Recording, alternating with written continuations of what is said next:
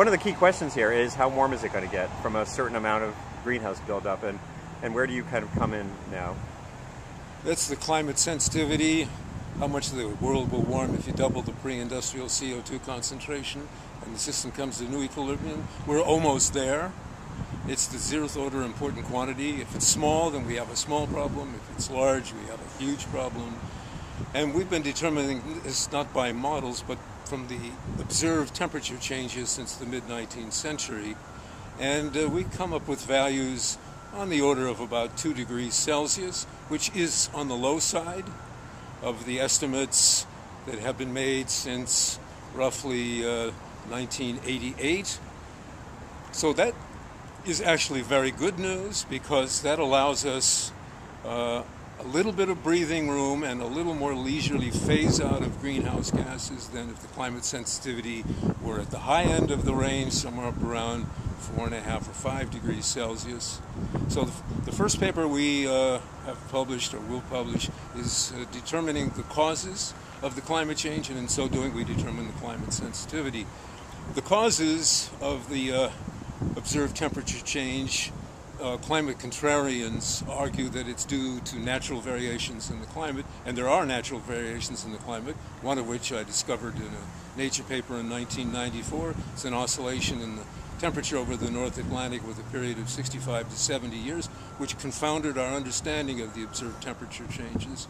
And so this paper, we have determined that the largest contributor to temperature change since the mid-19th century to the present is us, human beings. Yes, there is natural variability.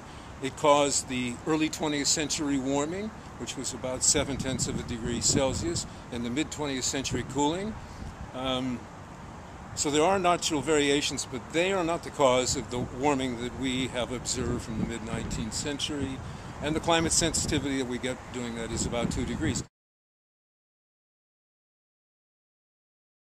We've used that to look forward as to what we have to do in order to keep the total global warming, the maximum warming, less than the 2 degrees Celsius that's been adopted by the United Nations Framework Convention on Climate Change, to avoid dangerous anthropogenic interference in the climate system.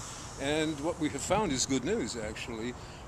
We developed a fair plan to phase out greenhouse gas emissions over an 80-year period, starting in 2020 and completing in 2100.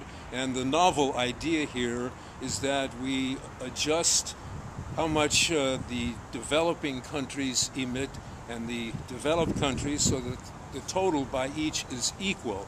Why do that? Because it's the developed countries that have put most of the greenhouse gases in the atmosphere to present date, and are therefore responsible for all the climate change that will happen, even if we stop putting greenhouse gases in the atmosphere right now. And if we were to do that, the atmosphere would warm up in the future as it goes towards equilibrium by as much as it's already warmed, which is about 0.8 of a degree Celsius. But it will be the developing countries, China, India, Brazil, in the future, that will be the lion's share of the emissions. And so that conundrum has made it difficult to get political agreement to do anything. The U.S. Senate years ago voted 100-0 to not join the Kyoto Protocol. Why? Because India and China were not included. So this plan allows India and China and Brazil and other developing countries to continue to increase their emission to roughly mid-century, and then bring down their emissions to zero at the end of this century, while the developed countries are phasing out linearly, basically, over the 80 years. And so this is what we call a fair plan to safeguard the Earth's climate. It keeps the warming below the 2 degrees Celsius maximum to avoid dangerous anthropogenic interference in the climate system. One of the things that's been hard for societies, I think, in this is that there's such durable uncertainty around some of the key questions surrounding climate change, and the models that have led us to this basic understanding don't seem to be very good at clarifying things like regional forecasting, like again, the sensitivity. There's still a lot of people out there I've talked to in the science community who see a higher result than you do, and I don't know whether you have a sense of what the public should do when they well, if see the climate that sensitivity were higher than we estimated. And really, the estimates based on models depend in the models how you treat all of the physical processes that occur on spatial scales that are too small for our supercomputers. And in fact, behind me is the world's fastest supercomputer, Blue Waters, that runs 1,000,000 billion calculations a second. But even that is too slow to resolve all the physical processes. And how you can't ignore those in these models, and how you treat them determines the climate sensitivity that the model produces. So that's why we use the instrumental observations of temperature change and not a model to back out the climate sensitivity.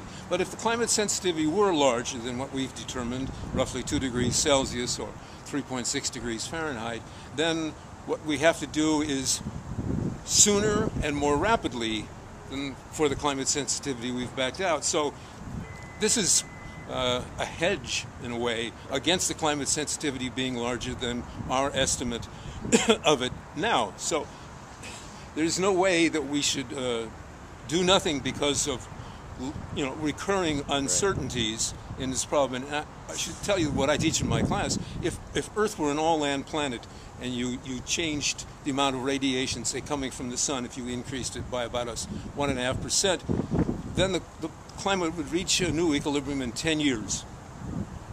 But because the Earth is 70% ocean, which can move vertically and take the heat away from the surface, the climate comes to equilibrium not in 10 years, not in 100 years, but in 1,000 years. So that means that after we do something to reduce emissions, for example, to mitigate the impacts, it takes a long time before we feel anything, before the climate system will notice that. So we don't have the luxury we would if this were an all-land planet. And the sooner we recognize this and begin to treat this problem, the better it's going to be. We already see sea level rise.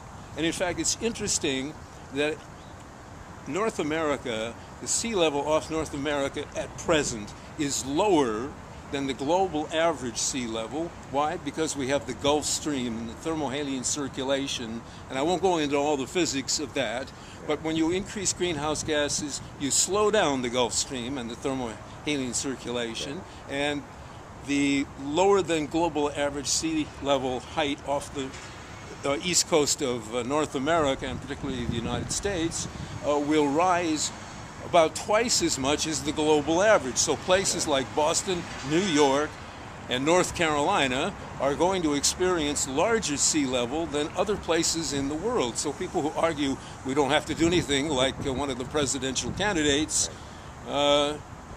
this is not correct.